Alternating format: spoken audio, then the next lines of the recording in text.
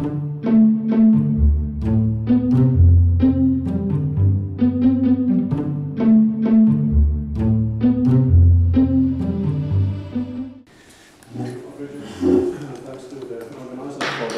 has been really a pleasure to be here. I am one of the people here who doesn't know too much about dynamical systems, so it has been a great learning experience for me. So I'm going to speak about an inverse problem that I like to call Lorentzian Calderón problem. So it's some sort of version of this very classical central problem in the field of inverse problems. And this work is based on joint work with Spiros Alexakis and Ali, who are both in Toronto. Okay, but let me start by recalling some context here. So this is I'm going to revise something that actually Fabrizio already presented, but as this is not a workshop in inverse problems, maybe it's a good idea to recall the context. So this is the classical Calderón problem. So we have some bounded domain, let's say in R3, with a smooth boundary, and then we have some positive smooth function in the domain. And then I like to formulate the problem in terms of this Cauchy data set of this coefficient gamma. We look at the first two boundary traces of all solutions to this elliptic equation here in the domain D. And then this somehow encodes all boundary measurements let's say in electrostatics, for instance. And then the Calderón problem is given this Cauchy dataset, we want to find this function gamma in the equation. And in this classical case, this problem has been solved, so it's known that it has unique solution in the sense that if two Cauchy datasets coincide, then the two parameters gamma also coincide. And this is a result by John Sylvester and Günther Ullmann from late 80s. And then the name comes from a paper by Calderón, of course, where he basically solved a linearized version of this problem. So this problem is nonlinear. So although this generating PD here is of course a simple linear elliptic PDE, the map from gamma to this boundary data is nonlinear. So Calderón had this electrostatic model in mind, and let's have a look at that a little bit more closely. So we can, for instance, think that this dataset is generated as follows. So we inject some current pattern given by some function f on the boundary of the domain. Then we measure the electric potential that solves this equation, again on the boundary. And then this Cauchy dataset is nothing else but the graph of so-obtained map that is often called Neumann two-direction map.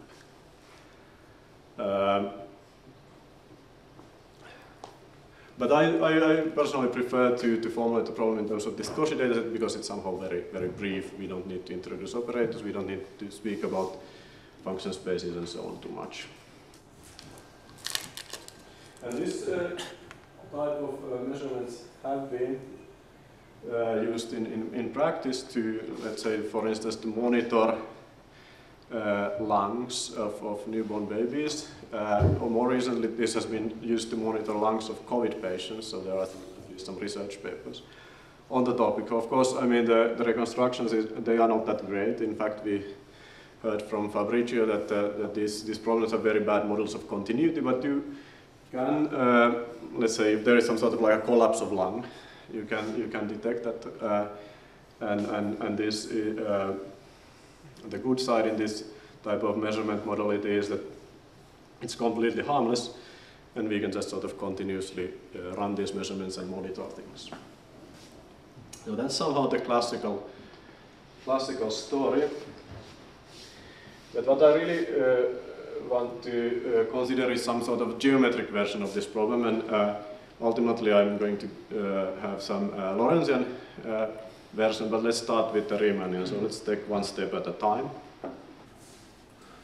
So, and this is a famous open problem, maybe the most central open problem in the field of inverse problems. So let's consider a compact Riemannian manifolded boundary, and again we define the data set associated to that manifold by taking the first two boundary traces of all harmonic functions on the manifold. And then the problem is to find the manifold given the Cauchy data set. Well, this is not possible in general, but there is this natural gauge invariance in the problem. So what we expect to be able to do is to find the manifold up to isometries that fix the boundary of the manifold. But this is a wide open question. It has been solved only when the manifold is real analytic, so this goes back to by Lee and Ullmann in the sort of simply connected case, and then a follow-up work by Lasses and Ullmann where you have some non-trivial topology. Or if M is a surface, but it somehow has then this, of course, this hidden real analytic structure there. But in this surface case, actually, the formulation here is not quite the right one, because in 2D there is also this conformal invariance, and you can hope to, recover the manifold only up to this conformal and diffeomorphism invariance, and this is the result by now. Now, in order to avoid these differences between 2 and higher dimensional cases, I'm going to assume in my talk that we are in 3 or higher dimensions all the time.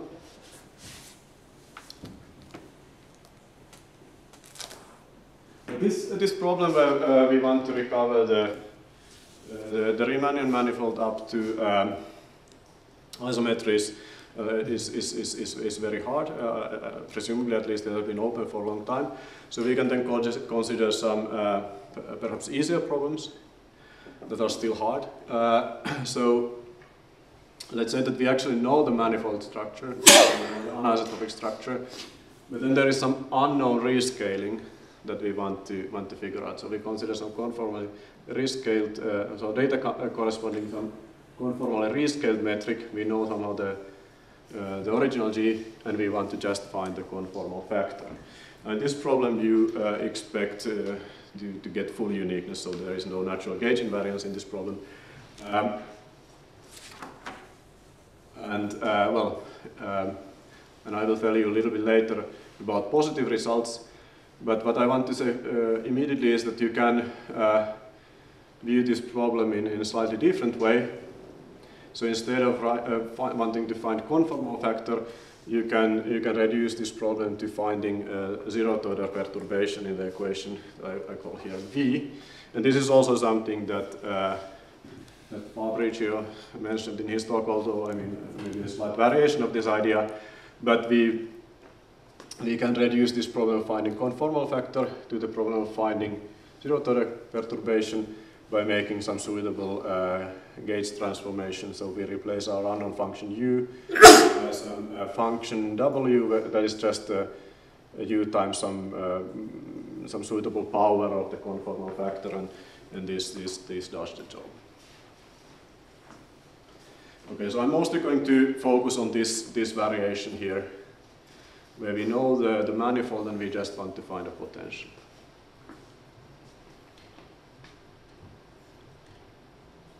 Okay, so what about then the Lorentzian case? Well, it is essentially the same formulation, except that I replace my Riemannian manifold by a Lorentzian manifold. And one can imagine that this Lorentzian problem is easier because there are somehow in a sense, the set of solutions to a hyperbolic equation is richer than the set of solutions to an elliptic equation. For instance, we can use some propagation of singularities.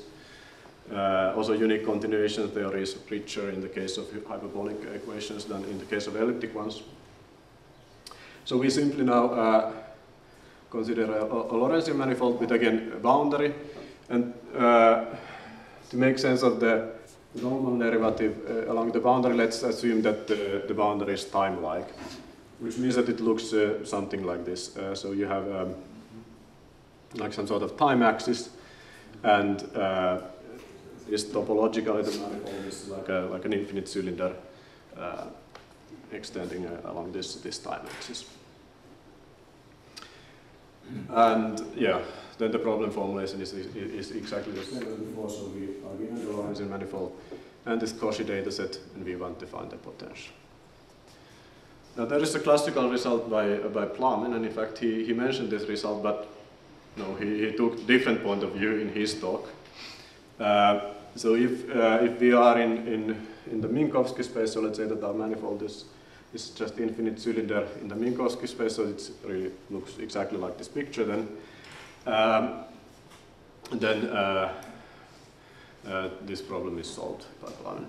And I like to view this result as the Lorentzian analog of this famous, or this seminal result by Sylvester and Ullmann that I mentioned in the first slide.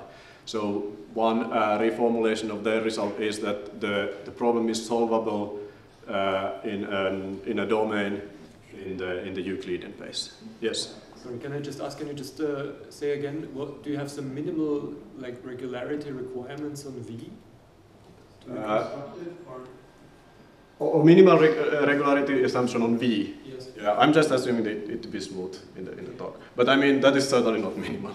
I mean, if you are in, I don't think that in this time-dependent case, so here, of course, this V is a function of space and time. That's basically, and also, of course, the geometry can change in time.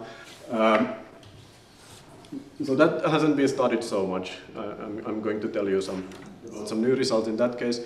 But if you are in a case where, you know, V is time independent, then you can certainly have results like V is in L infinity, and you can probably, you know, go to some LP spaces. But I don't think that there is anything beyond L infinity.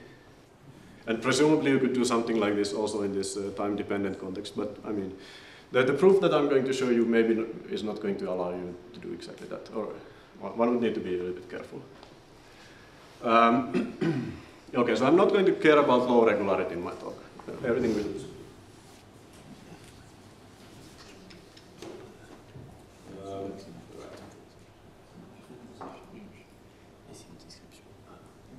Okay, so let me right away, you know, give a flavor of what we have proven recently.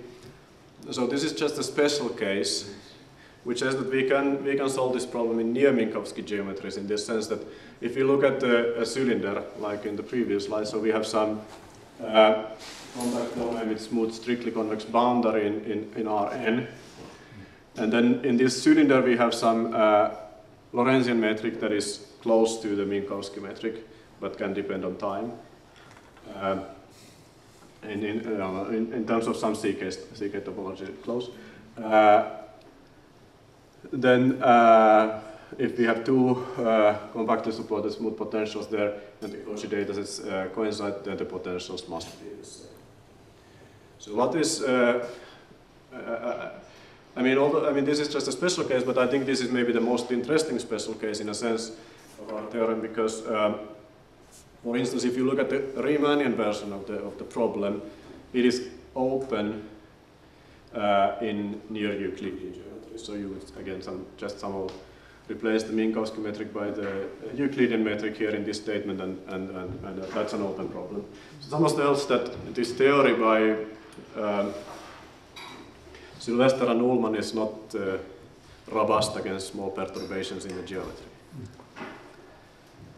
And in fact, I mean, before this result, all these previous results in the Lorentzian case also had this feature that the Lorentzian metric was assumed to be real analytic with respect to some suitably chosen time variables. Also, they had this sort of quite rigid assumption there.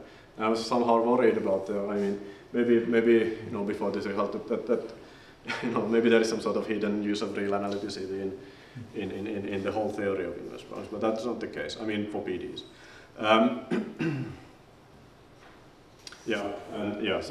So here we can perturb in C infinity or CK category, and there are no symmetries or analytic features in this. Lorentzian metrics, of course, they will be still close to Minkowski. When you say close to Minkowski, you mean that like the CK norm is close to the flat metric, or yes. the curvature of G is close to no, zero? just the CK norm. Yeah. Okay. Or Yeah, well, I mean, in that we will make some curvature assumptions, so that, I mean, that's maybe the most important thing, but there are also some other technical assumptions, so you need to guarantee that those also hold. Yeah. So you, you need CK here.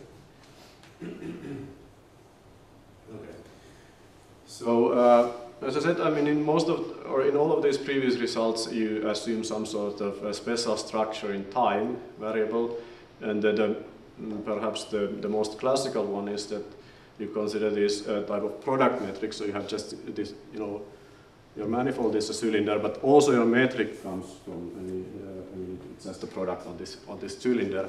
And in general relativity, this type of metrics are often called ultrastatic. So I'm going to use that here. So here we have a Riemannian manifold with boundary M0 G0, and then we take a product with time interval or timeline. It's this R here. And in this case, theory is okay.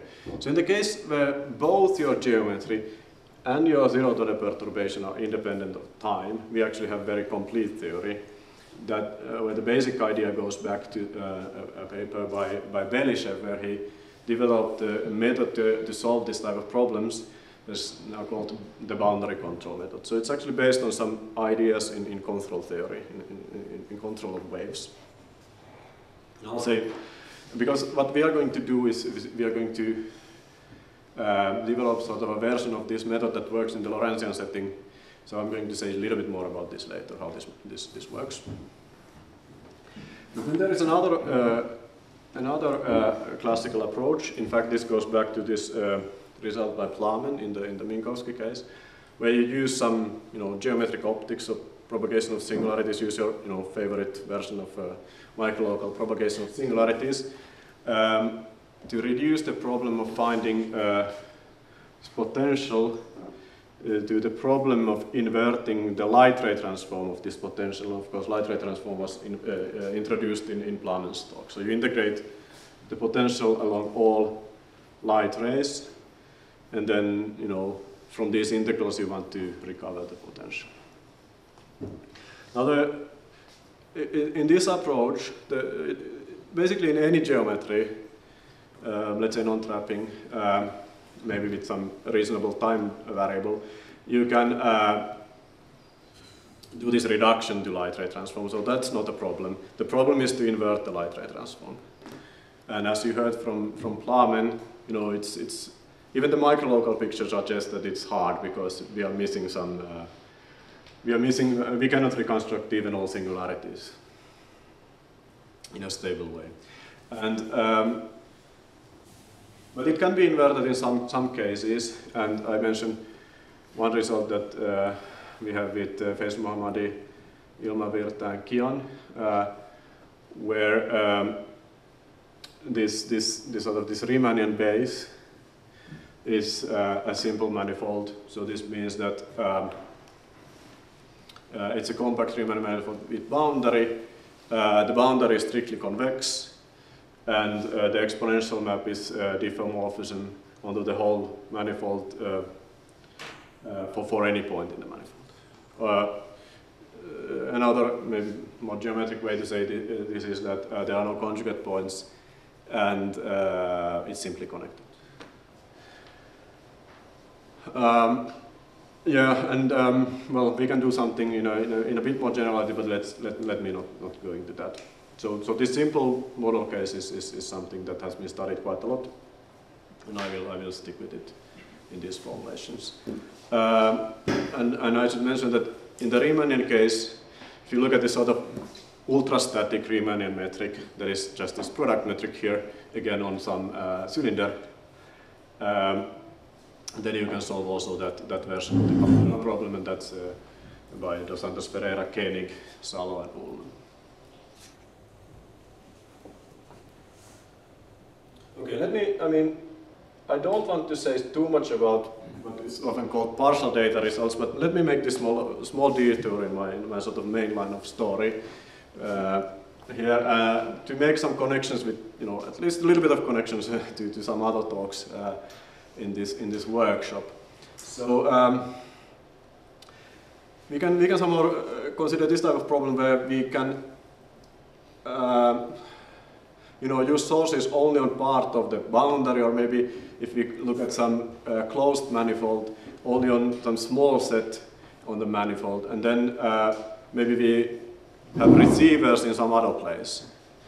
So, and one case where this type of partial data result, where sources and receivers are far away, can be solved is when you have an anosov surface, so a surface with anosov geodesic flow.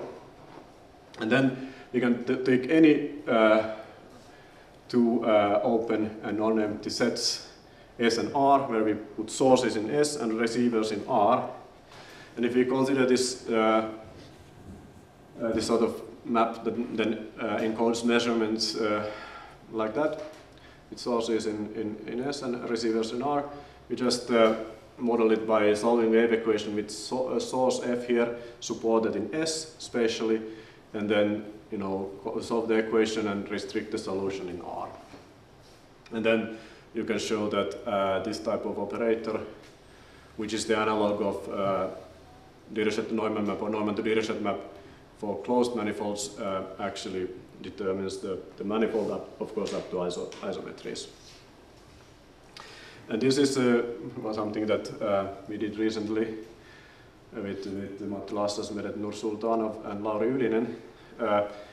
And I want to mention this especially because our proof actually uses this uniform spectral bound that Stefan presented. I think it was on Tuesday. So if you have this,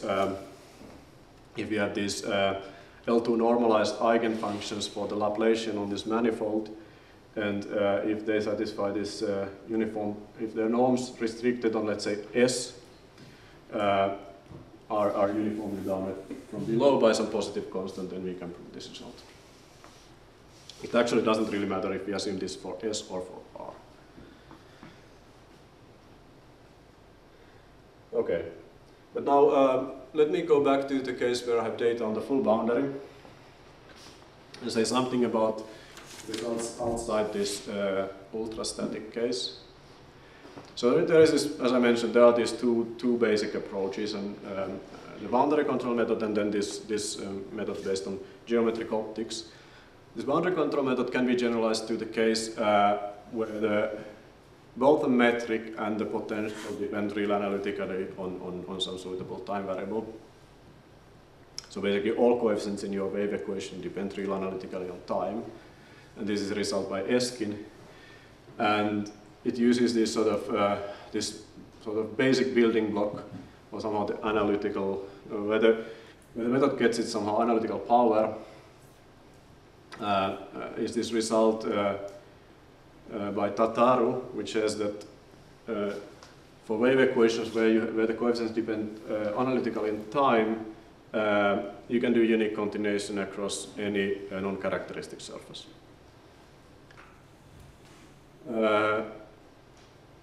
And what's sort of amazing in this result is that there was almost like a counterexample to the result even before it was proven. So so this is true if you have this real analytic dependence, but if you allow for smooth dependence in the coefficients, then actually this type of unique continuation across any non-characteristic surface can fail.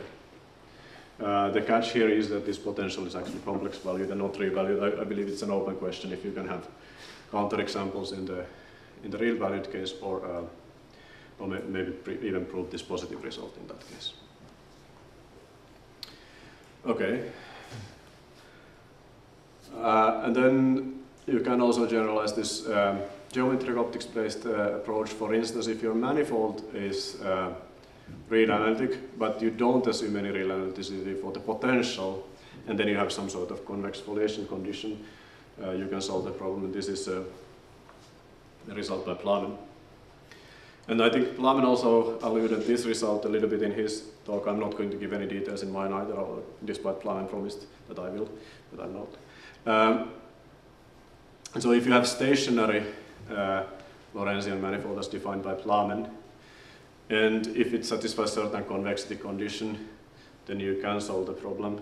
So what we did is that we basically did the same sort of reduction as Plamen in his talk to the base, but we just, we knew that there is this theory how to invert integral transforms for more general flows than let's say geodesic or even magnetic by Han-Ming Chu, and we just reduce it to this theory without making the connection to magnetic flows, which was in retrospect, something we should have done, but this is not done by Plamen. But I guess, there is still some something to be understood here. So in Plamen's case, he didn't really study the light ray transforms for some time-dependent functions. So that is probably something that can be done in this direction. Okay, but in all this story here, the geometry is real analytic with respect to a time variable. In this stationary case, it is just independent of time, whereas in these other cases we explicitly assume real analyticity. Okay. So I'm going to say a little bit about the proof of our result, and let me just recall some vocabulary in Lorentzian geometry, although this is already used a couple of times in this week. So once we have this inner product with sign, let's say minus plus plus plus on the tangent bundle, and then that bundle splits into 3 regions. So we have what is called space-like region if the vector inner product itself is positive, and in this picture it's somehow the exterior of this double cone. The light-like region where it's 0 and it's the cone surface, and time-like it's negative, and this means that it's somehow inside the cone. And there is also this word causal, which means just light-like or time-like. And then you can also, not only classify the vectors according to these signs, but you can also classify paths. We say if at all points the tangent vector is one of these type, then we say that the whole path is of this type. We can also classify surfaces by looking at the normal in each point.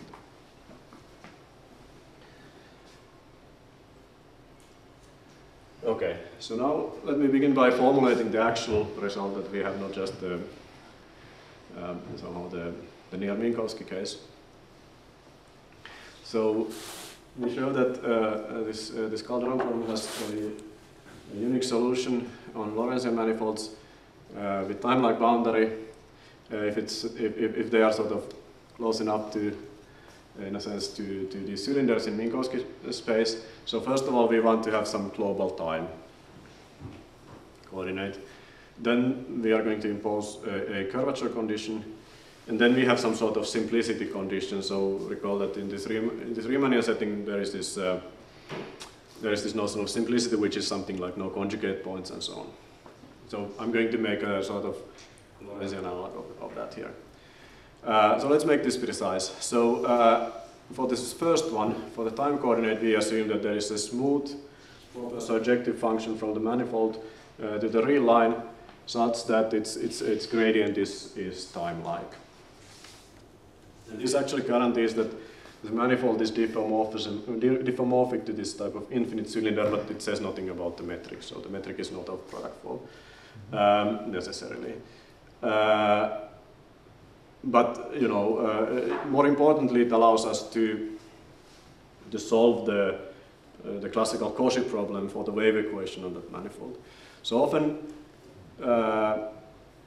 you assume that your Lorentzian manifolds are globally hyperbolic in order to have that, but that notion is for manifolds without boundary. So this is like the global. I like to think this as global hyperbolicity for manifolds with boundary, with time-like boundary.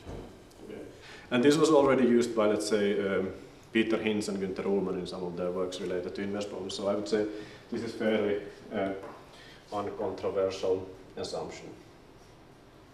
Okay, so what about the curvature bound? So we have actually two papers about this, this problem.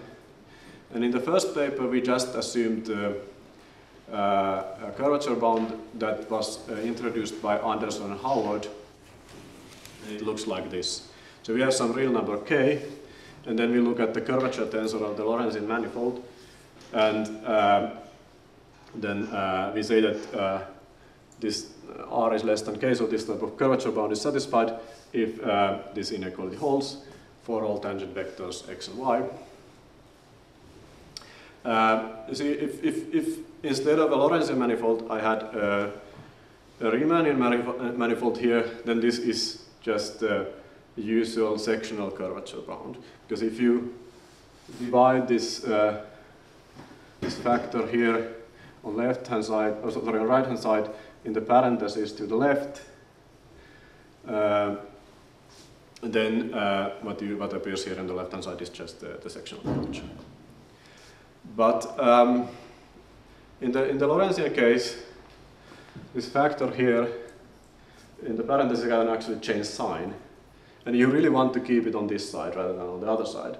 The reason being that if it's on the other side, then you get basically completely trivial theory. So if you assume a sectional curvature bound in the Lorentzian case, it actually implies that the manifold is of constant curvature.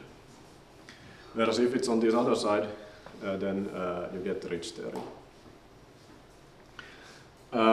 Note that it's somehow related to the fact that, I mean, if you divide this to the other side, then you can actually divide by 0 if you're not careful. So in fact, this happens if one of these vectors is light-like, say y, and the other one is orthogonal to this light-like vector.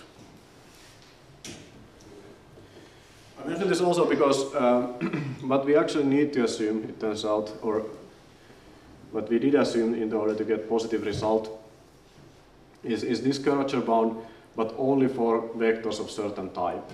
And in particular, I'm going to take one of the vectors to be always light-like, so then the right-hand side here is always going to be 0.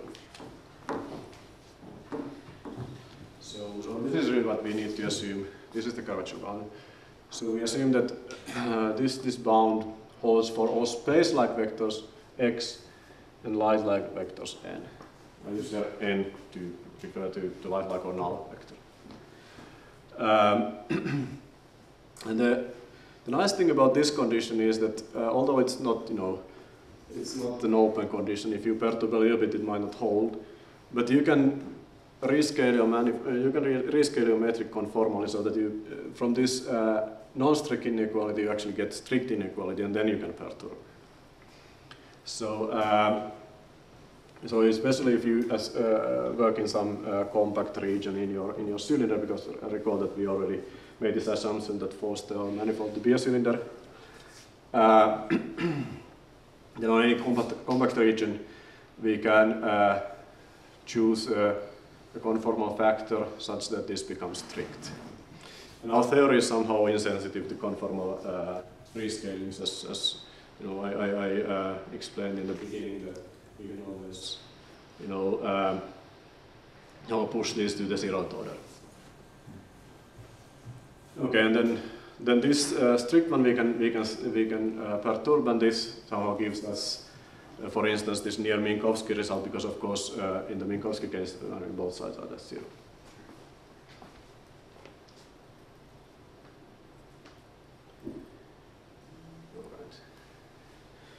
So, so what about the simplicity?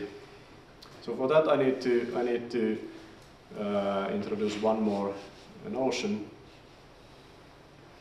So, so let's pick a point on the manifold, and then I call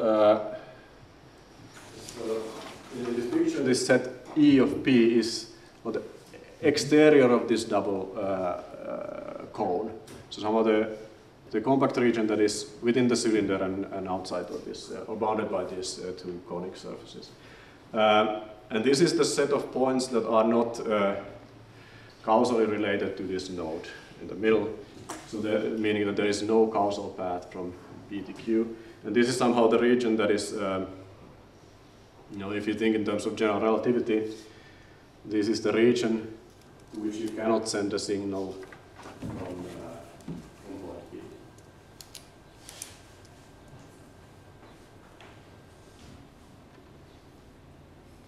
And then we basically assume the same condition as in the Riemannian case. So in the Riemannian case, the simplicity was that the exponential map is diffeomorphism with the whole manifold for any base point P. But here we assume this only in this exterior of the double null cone together with its boundary. So here somehow this space-like region is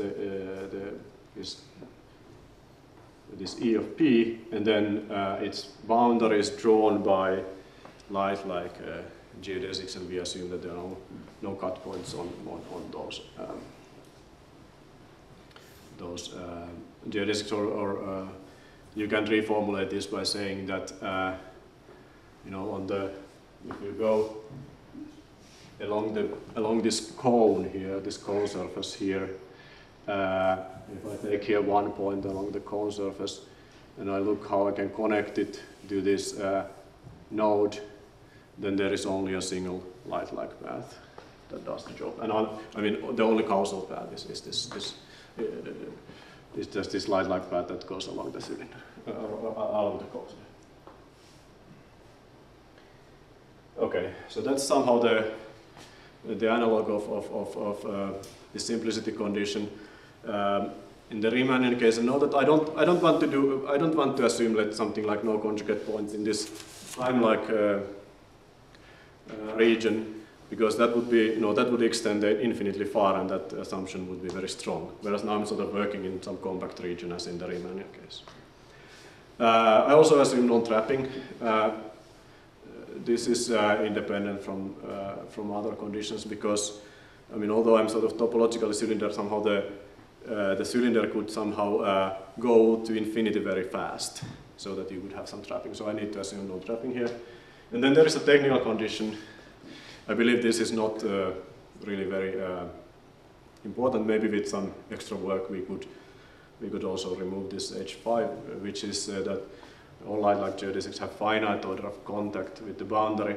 So this is actually coming from our use of some control theory result as a black box. So we are using the famous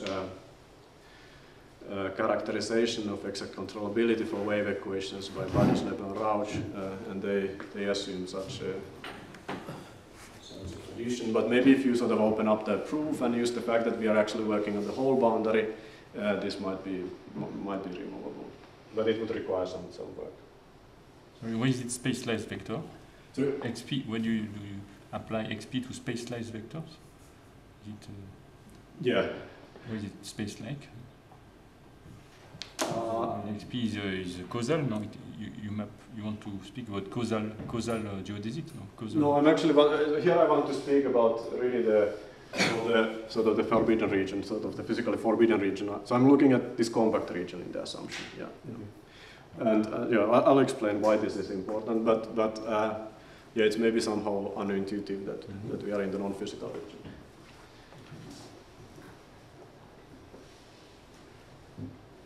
Okay.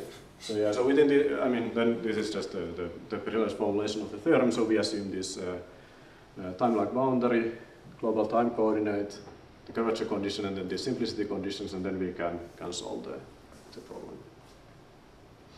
And this proof is based on a new unique continuation result. And then using this unique continuation, what we can do is somehow construct the solutions, in a sense, focus at a single point in the manifold, in the sense that if you restricted them on some time level, T0, then U itself is 0 on that level, and the time derivative is some constant multiple of a delta function at the point. And then once you can, if you can construct such focusing solutions, then you can somehow use these to probe your manifold point by point, because these are somehow so sharply focused. So that's somehow the very rough idea. And maybe I'll go to the next slide to make the unique continuation part first more precise before saying more. So this unique continuation actually works in this set EP. So this is also why it's important that we have nice geometry there. And the unique continuation result says that, okay, so we have the same geometric assumptions, and then for any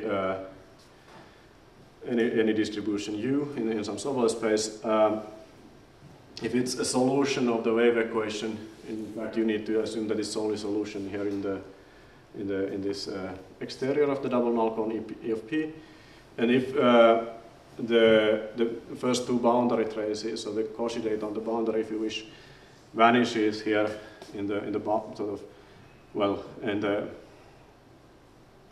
the boundary of the cylinder, but within this exterior of the double null cone, then U is actually 0 in the whole double null cone. So maybe it's actually a good idea to sketch this in 1+1D, just to make sure that we have the same picture in mind. So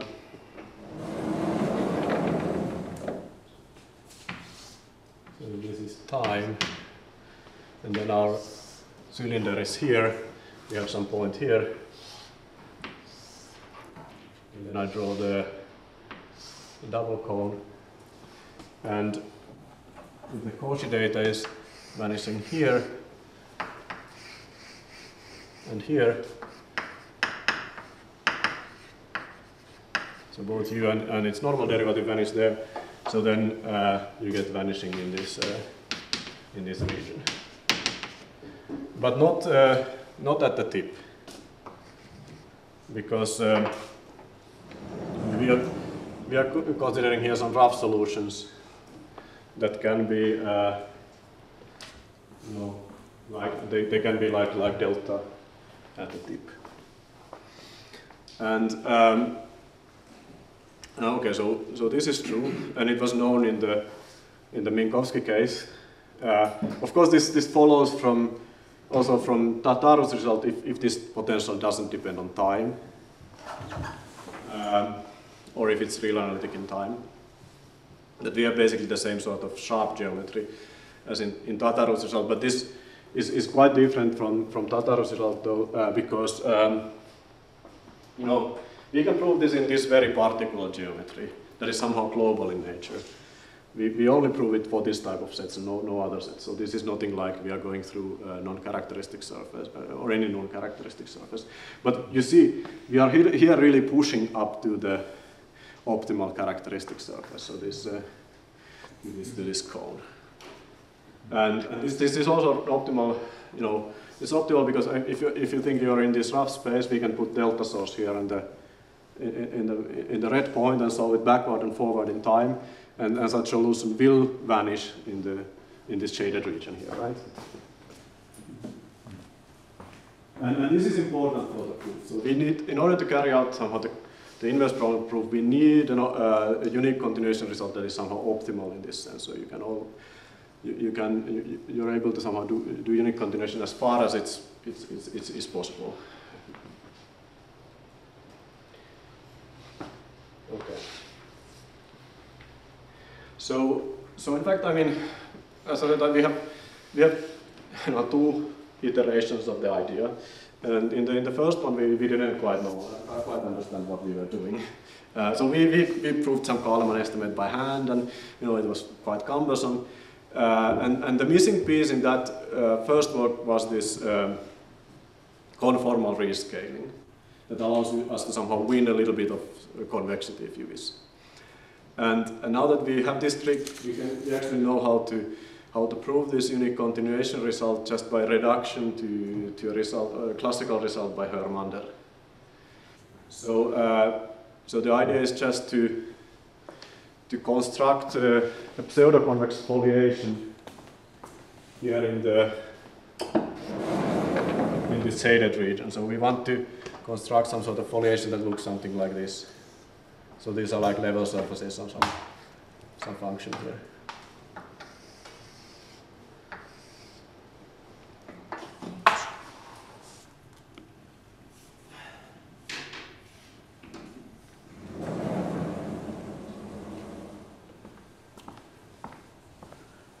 And let me, tell you a little bit about this classical result by Hermander. So, I mean, of course, if you look at his 4-volume series and you open it from volume 4, I guess, and this is formulated for some very general class of operators that is hard to understand and so forth. But if you specialize it for wave equation, it's not that hard to understand. So, so his pseudoconvexity condition for the wave operator, and his condition is independent of lower order terms. So you just look at the principal symbol essentially. So a function is pseudoconvex at some point if for all light-like vectors at that point, non-zero, you look at or all light-like vectors that are orthogonal to the gradient of the function. The Hessian for those vectors is strictly positive.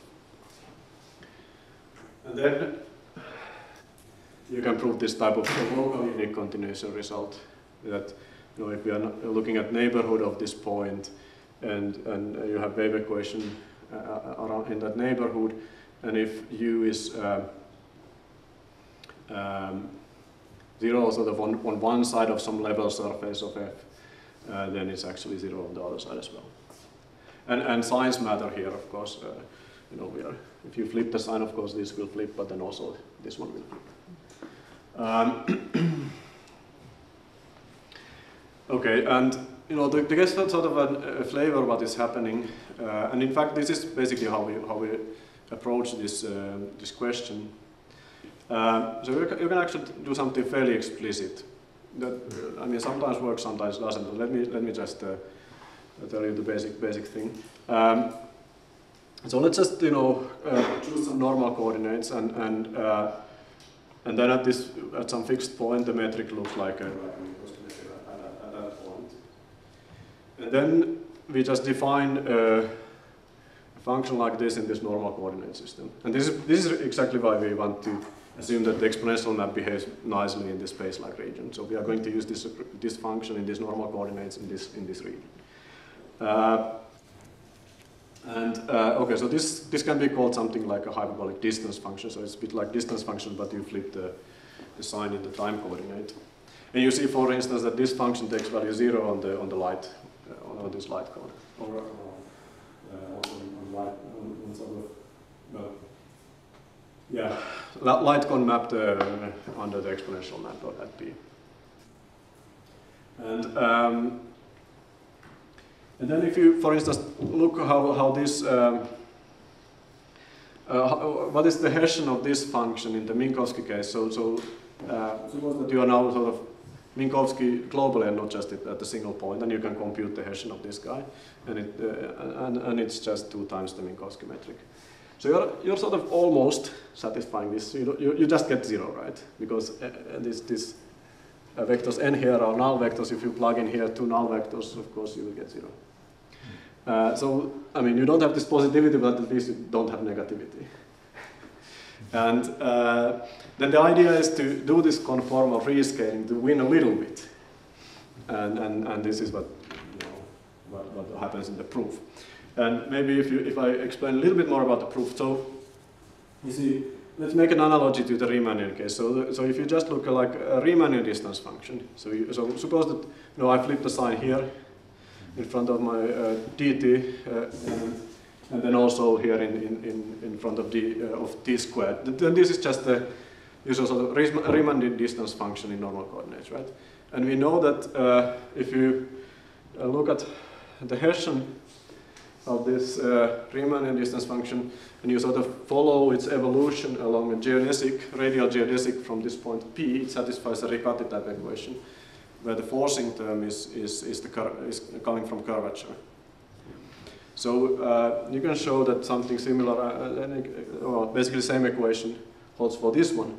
And this allows us to somehow, get this, sort of propagate some positivity because we make this assumption on the curvature.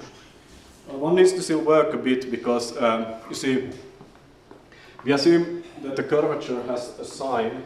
Let me go back to the condition. We assume that the curvature has a sign, but only in some, certain directions, not in all directions. But we also need this Hessian to be positive only in certain directions. So you need to somehow keep track of that in the argument, and there's maybe somehow the sort of really the Lorentzian feature in the proof, and something that is new in the proof. But in the end, it boils down to some linear algebra. Okay, so that's hopefully giving some intuition to the proof. I'll still try to give a sort of geometric picture, or an example, a geometric example of what is happening. So this example is what I called ultrastatic half sphere. So it means that I'm looking, my Riemannian manifold is just half sphere, and then I take product with time interval. So it's of this product form. And then I can just draw some light-like geodesics, but it's a little bit hard to draw them in all variables simultaneously. But here is a projection of some light-like, I mean, if you're in this ultrastatic case, the light-like geodesics project, if you project them to the Riemannian factor, they just project to Riemannian geodesics. So I have just here some like great circle on the half sphere. So this is a projection of some light-like geodesic. And you see, I mean, if you sort of travel along this blue curve, you are going further and further away from North Pole as you go sort of down here or up there. And this is how it looks in coordinates where you look at some of the distance to the North Pole and time. So the light-like geodesic looks something like this in those coordinates. I mean, its projection looks like this. Of course, it sort of also, as you see here, it also sort of rotates in this fire. So it's not simple as a Riemannian manifold, but is it simple as a Lorentzian? Right. So yeah, I mean, maybe you want to work not in quite in the whole half sphere, but let's in the end you could work in some small neighborhood of the North Pole, and then it would be yeah. But now you can also plot this function f, this Lorentzian distance function in this geometry. And turns out that it's not pseudoconvex. Because somehow pseudoconvexity means that if you look at some, so this orange curve here is now like a level surface of f. Again, projected. In fact, level surfaces of f are rotationally symmetric, so this basically gives whole picture for that surface. But okay, so this blue geodesic is tangential to the orange surface. But now the problem is that this pseudoconvexity is somehow saying that this is not allowed. So the geodesic cannot stay on the wrong side of this surface. So it actually needs to be on the other side for things to be pseudoconvex. And so in this case, this Lorentzian distance function is somehow is not at all pseudoconvex. So we are worse off than even in the Minkowski case, where we are somehow at the limiting case. But here, I mean, in this case, you can still construct a pseudoconvex foliation, at least if you're working near the North Pole by, instead considering these, you can build it basically from these blue curves, which are just somehow these geodesics, and you sort of just somehow make them surface. I mean, sort of forget one coordinate and then rotate around. And this will be somehow like limiting pseudoconvex as the Lorentzian distance function is in the Minkowski case, and then you can again do some conformal change and indicate something. But you can also, and I guess you can show that you can construct this by first making the conformal change and then taking just the Lorentzian distance function of this conformal change the metric. So we haven't seen any, so this seems like the most natural mechanism to generate pseudoconvex functions, but we are now, okay, so there are two things that I want to say.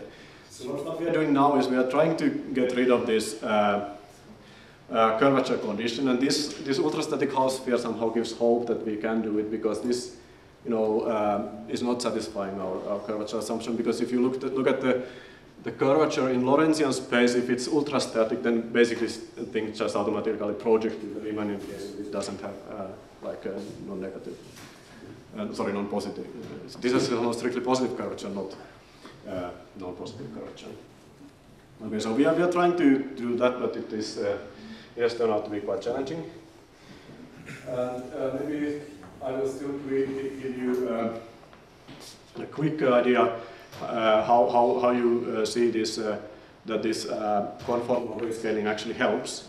So it's based on some fairly explicit computation actually. So if we make a conformal change, and now I parameterize this conformal factor using exponential function, you can find this formula in Wikipedia. Like how the curvature tensor change. So this is the so-called Kulkarnin-Nomitsu product here, and you know, for instance, you can check how things work in the Minkowski case, and turns out that this formula always simplifies a lot if you plug in some null vectors there, because for instance they will kill. I mean, when this n happens to hit this slot given by G here, it will go away. So it always simplifies, and in the Minkowski case maybe it simplifies even more. But in this Minkowski case, you see that you get if you, let's see. I think yes. So we plug in a function that depends only on the time variable in the Minkowski case, and this is what happens. And you see that this one is always going to be strictly positive as n is null vector, and then you have something that is time-like, so the angle is not going to be 0. And then, you know, you get some factor here, and you can crank it up to be positive by choosing the phi cap. And, you know, that's how, it's a little bit more complicated in the general case, but that gives you somehow like the idea. Okay, so let me stop here. Thanks.